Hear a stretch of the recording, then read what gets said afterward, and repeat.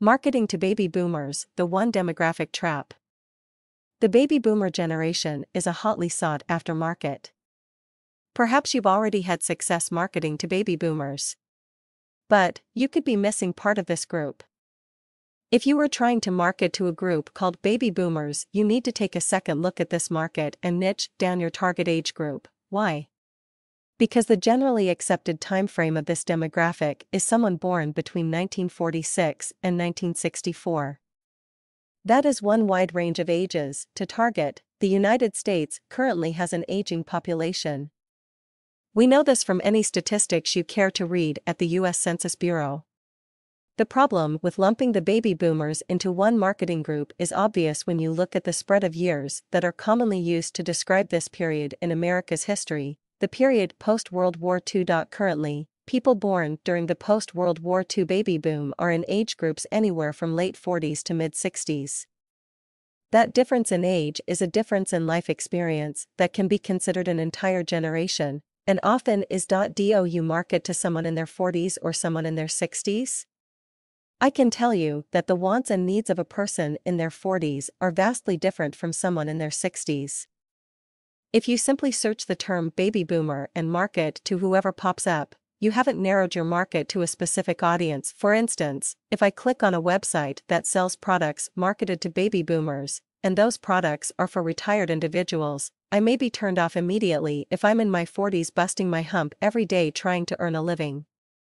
Vacations, cruises, or other luxuries of time may not appeal to the person in their 40s who is granted only 2 weeks vacation every year, has kids at home, or possibly in college. By the same token, if I click on a website that uses the general term boomer in their marketing vernacular, and the products they sell are anti-aging creams and serums, which age group are they targeting?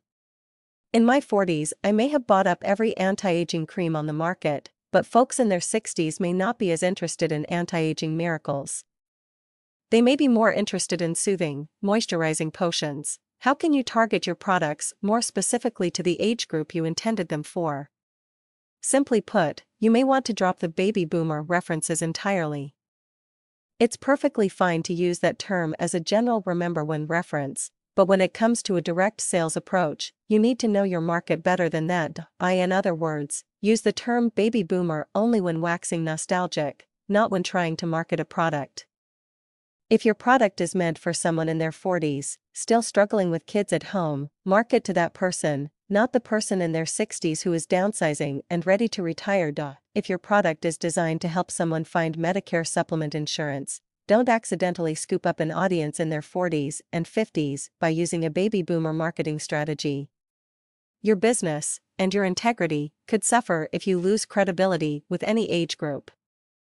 Take a tip from the folks who send out that infamous appeal to join their group at age 50. The letter reaches your door when you turn 50, and not a year before, unless you have a mythical magical product that appeals to everyone in their 40s, 50s, and 60s. Stop marketing to the group called baby boomers.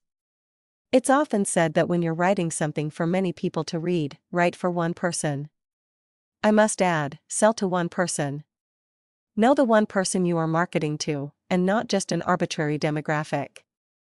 Picture the individual your product will benefit instead of trying to figure out some swooping baby boomers marketing strategies.